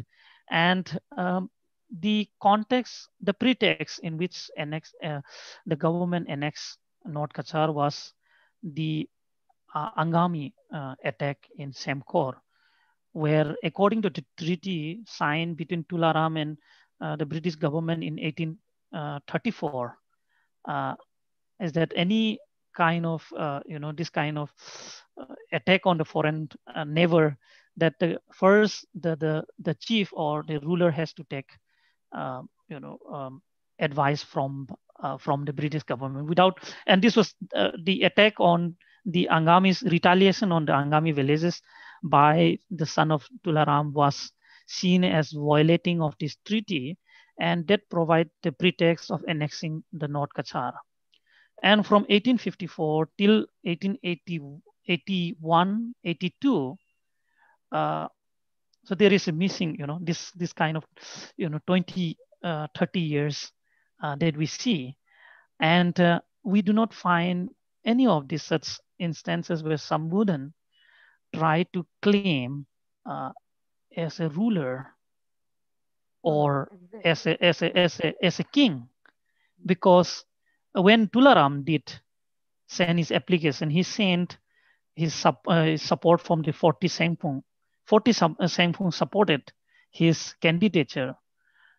And when Sambudhan came, and nothing can be, and in fact, what I'm trying to argue here also is that the kind of reorientation that the expansion of tax regime brought by uh, by setting up the subdivision office in Kunjung in 1880, and the next year where Soviet is trying to expand the colonial administration and tax structure, and uh, improving communication, road network. So this would seen as the colonial expansion. Road itself is a site of political contestation. And this is not to be seen or prohibition of Jum cultivation. And in all of these colonial writings, these are seen as a characteristic of a savage. But uh, this kind of practice is rather not a primitive culture. It is, as in the words of James Scott, that it is chosen politically. It's a political choice to live, uh, um, you know, as a non-state in the non-state spaces and resist this tax regime. And what we see is that this kind of resistance that uh, um, in the form of, if you look at Sambudhan Phonglo, when Sobit wanted to, the political assistant officer posted in Kunjong, and he wanted to expand this kind of colonial administration. And then, and also the coming of the railway, when Bayer, chief executive engineer, J.W. Bayer, was sent to North Kachar Hill in 1882 to conduct survey. And the survey is, he's not coming alone, he has to come with more coolies, and that means coming of the plains people, coming of the people who are not tribal, and in fact Soviet tried to recruit to assist JW Bayer, the chief executive engineer. In fact, in this, that I hold a report from 1882 survey reports of Bengal Assam State Railway through North Kachar, and JW report says that he thanking Soviet for bringing assisting him with coolies. And the conscription in the hills is again one main factor of resistance in many parts of India, in the tribal region, in Orissa, in Naga Hills. Conscription is in the Naga Hills, Khasi Hills, has been protested and resisted. So this could also meant that perhaps this kind of policy followed by the colonial administration brought such kind of rallied around by the Sambudhan for became a main factors for resisting. Okay. Yes. Okay, Dr. Suranjana Hasnu had to leave the meeting because she has another talk she has to attend to. And she has thanked Dimasa Scholars League for this wonderful discussion that we have had today. If there are any further questions, we will be taking, or comments, or else we can maybe conclude. Are there any other any further comments or questions? Okay, I'll just read out a few comments, and after that we'll be closing today's discussion. Shivraj has added that these layers of information are indeed very intriguing and precious. As a student of non-history background, it is very difficult for us to have this kind of access to this information. And the most beautiful part is that we have speakers of our own community. I hope we as a DSL community can take these matters forward, and more contributions can be made with more authentic and unbiased researches, which is the need, as we have indeed discussed today. And Rohit has also added that he thanks both the speakers for their responses, and he says thank you for the answer. Much humbled by the wide knowledge provided on on the life of Sambudhan. I agree with both Rohit as well as Shivraj. I think, this talk was indeed very rich with a lot of detailed information and insights, and extremely grateful to both the speakers. As I don't know if I'm allowed to give any closing comments, but since I'm hosting today's discussion, I'll just take the liberty all on my own. I think I agree to both the with both the speakers in some I don't think they were varying as much, and I think in some areas I can agree with both Dr. Santosh Hasnu as well as Dr. Suranjana Hasnu, and maybe in some areas I think perhaps maybe not to a certain extent. Sometimes what I have felt, Dr. Santosh was perhaps sometimes the reading of the events of that time, sourced from all the colonial accounts. And I'm not saying that you ever said that it was not an anti-colonial resistance, but perhaps sometimes it just sounds a little, or maybe the reading or the interpretation, it becomes a little, how should I put it? It lacks, I don't know, use a negative term like lacks, but then any uprising, any revolt, the kind of passion that goes into the such uprising, I think maybe you could perhaps I mean, you can be that impassioned historian, and then as well as unbiased historian, but then again perhaps with figures such as Sambudhan Phonglo, we could add a little bit of what do you call that?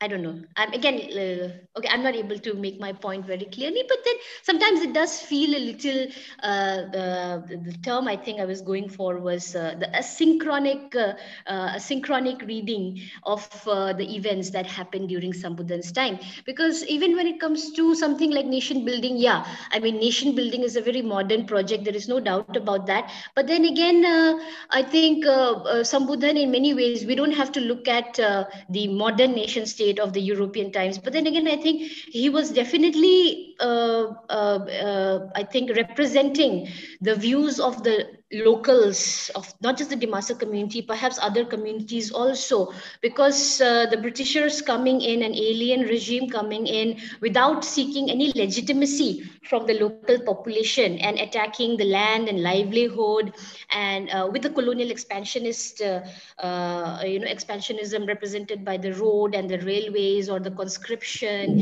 and then giving out such orders to the local Gaumburas to come and accept the rule of the sahibs, of the white sahibs and all that. I think that itself, I think resisting something like that itself goes to show that there was a nationalist, if not nationalist in the sense of the modern nation state, but I mean, going back to our own the primordial identities, that kind of the nationalist sentiment was, I'm sure, obviously there. So I think my comment would be that to Dr. Santosh Hasnu. And of course, Dr. Suranjana is not here. I mean, she's left, but yeah, I mean, for me, it's somewhere going for the middle path, not going to the extreme romanticization of any historical figure. And at the same time, I think uh, uh, sometimes an unbiased reading also becomes a little mechanical. So I think with those comments, I think I am not very sure whether I've made sense. But in the meantime, actually, we have had more. I think we have had more questions coming in. I don't know if you would like to take them up. Yeah, I think I can. I mean, okay. will. No. What's the question?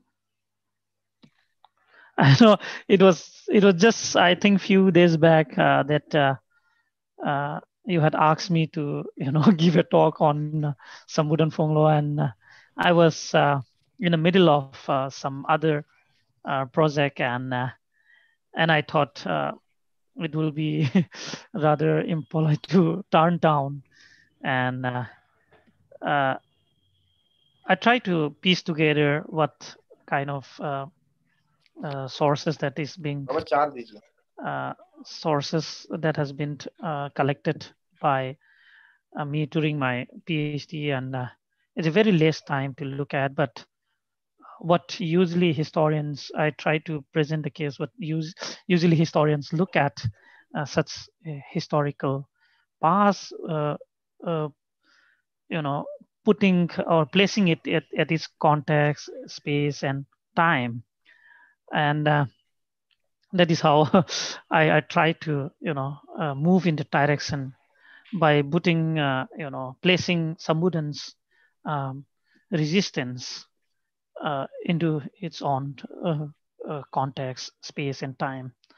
So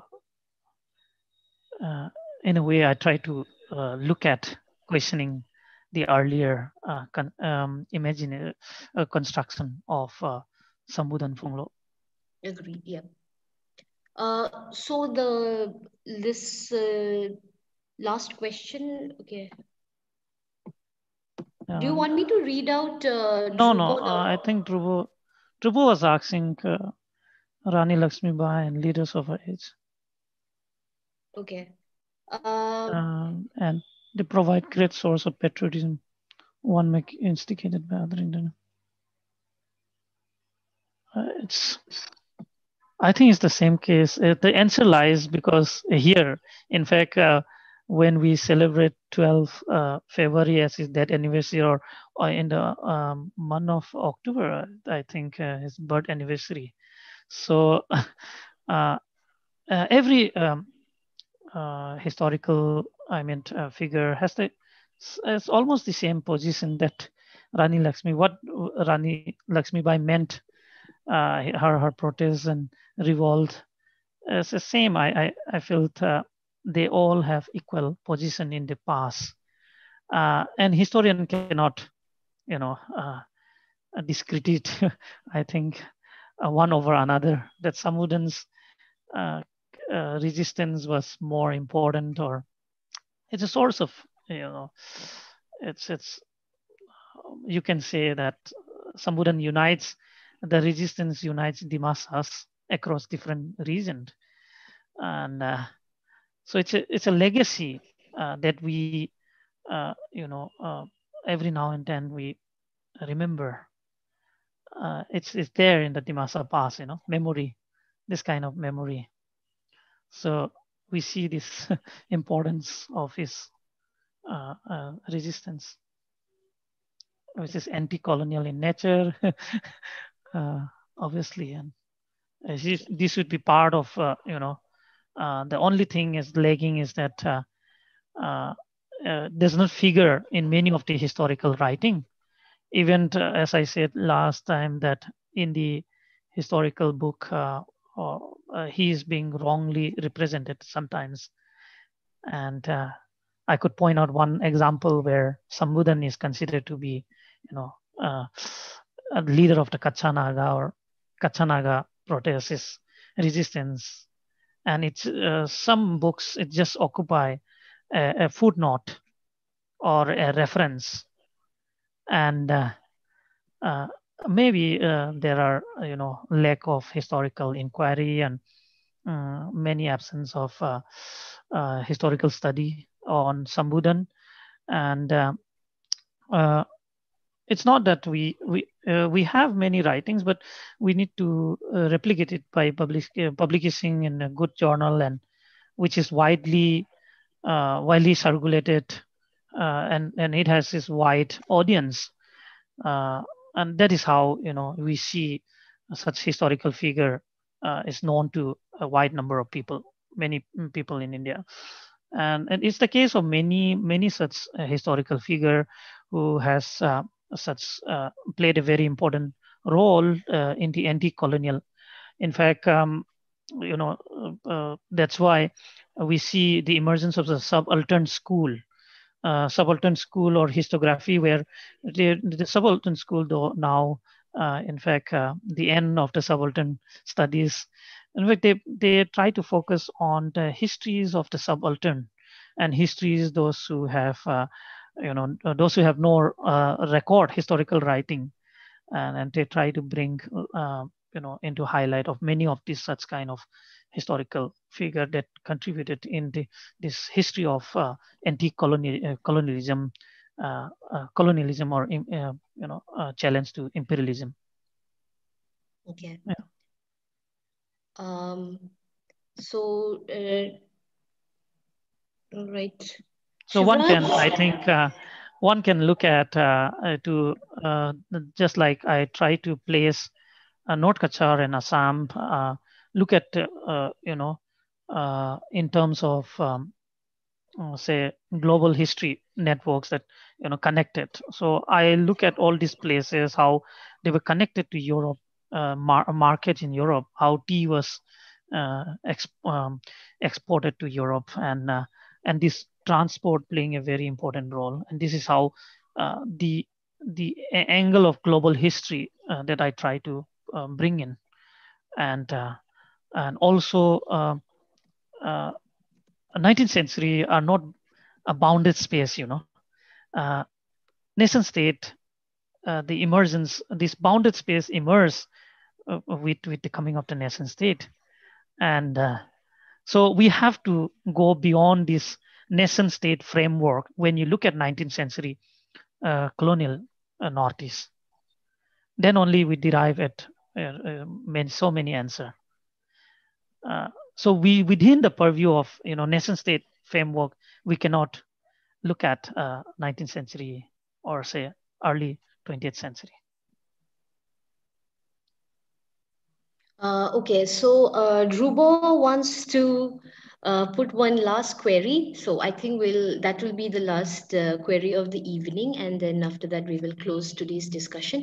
Yes, Dhrubo, please, you can type your query here, or you can just unmute yourself Unmute. and ask the question. Yeah, that will be better.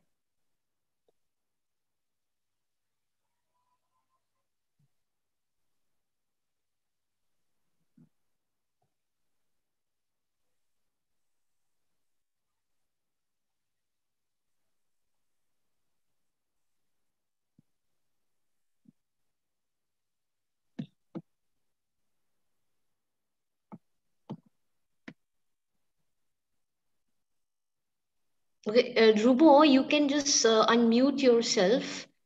Yeah, unmute and.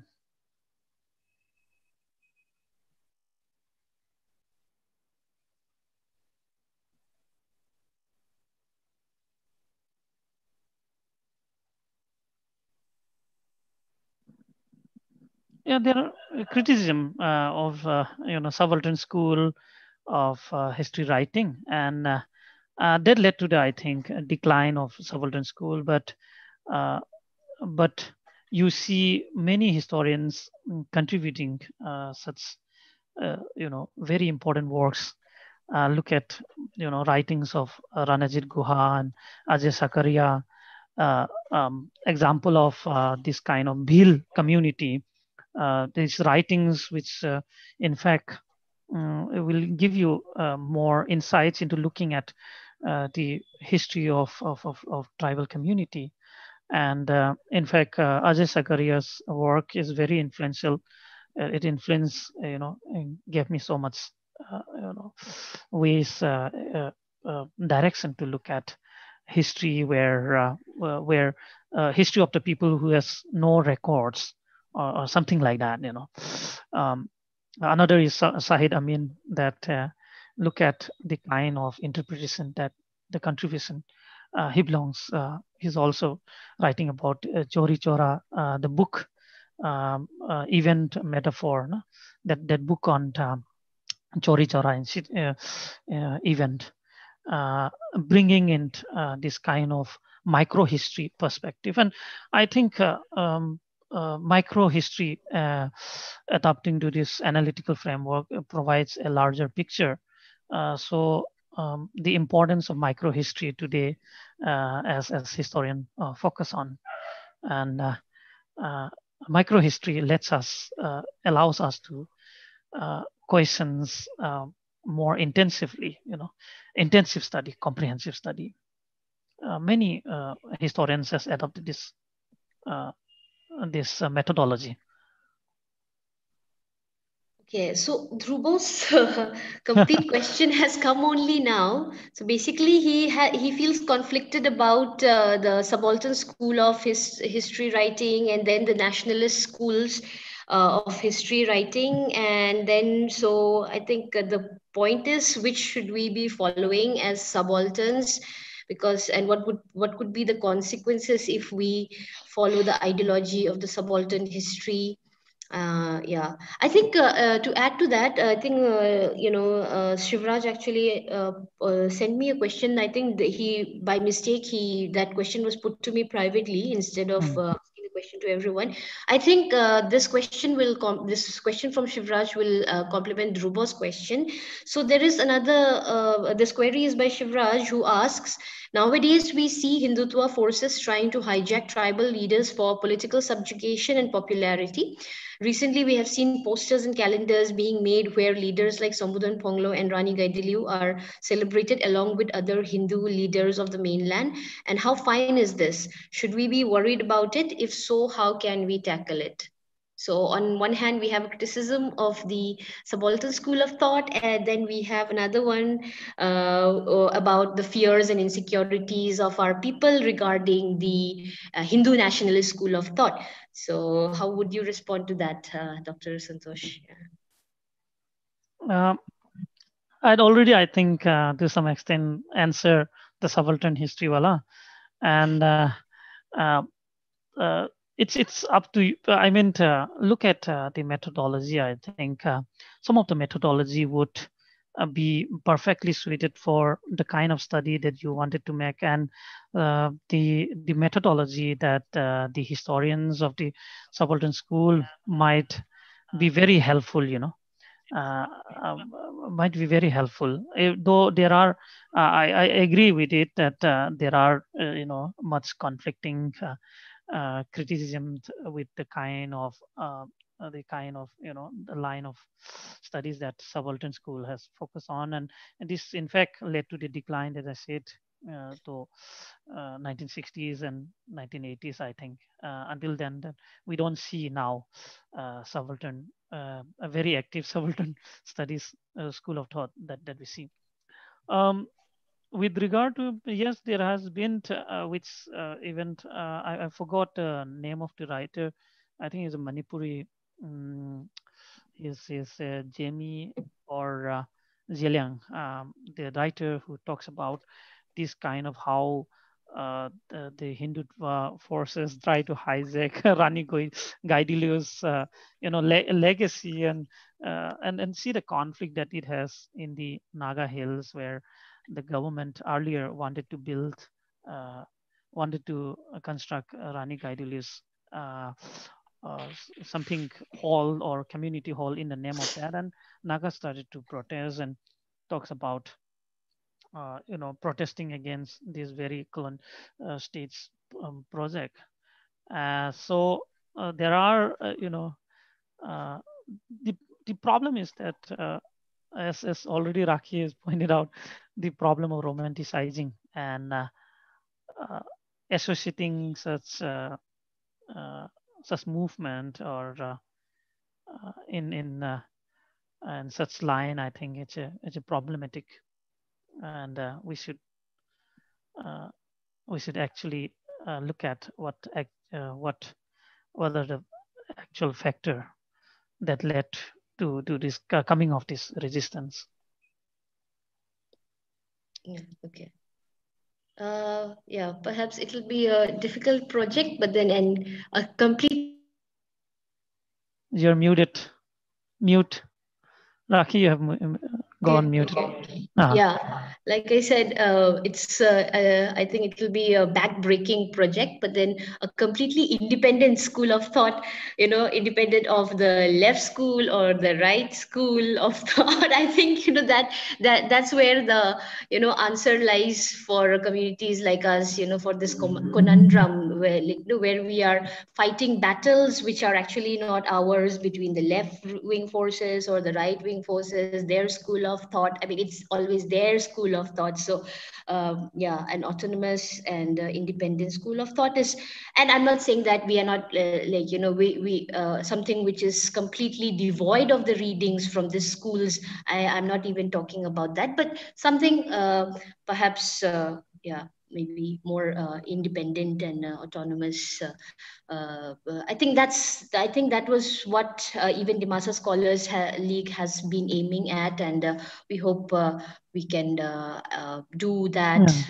Yeah, that's I think yeah. Arkutong Longkumar Arkutong Longkumer has actually, has a yeah. study on the you know, this movement Jeminaka and under Rani Gaiduli, and it's a very Yeah. fascinating. I mean, very good work. Yeah, recently actually he came out Hereka. on this entire book on the growth of Hindutva in Northeast also, and I think his doctoral project was on the Heraka. So yeah, Hereka movement and how it is being projected, you know. There So are actually, he's also mentioned, I think, not about Sambudhan Phonglo also in that, you know, on his work. Yeah, so that's there as well. Anyway, I think we will be concluding today for the evening. It was indeed a very wonderful discussion, and I think one of the longest discussions. I think you know, in the several talks that have been conducted by Dimasa Scholars League over this you know, period of time, and on behalf of Dimasa Scholars League, I'd like to thank Dr. Suranjana Hasnu for giving her valuable time to us and on her insights, the insights that she has provided on Sambudhan Phonglo, his life and the times of Sambudhan Phonglo. We are very much grateful to her. And of course, I'm very grateful to Dr. Santosh Hasnu for giving us his valuable time. I mean, it was all on very short notice, but both of the speakers today made it possible for Dimasa Scholars League to have this enlightening discussion today. And I hope that this is obviously one of the very first discussions that Dimasa Scholars League has conducted on the life and legacy of Sambudhan Phonglo, but it will definitely not be the last discussions, thought-provoking discussions on Sambudhan Veer, Shengya, Sambudhan Phonglo. Thank you all so much for joining us here today, and good evening and jutai to all of you. Thank you.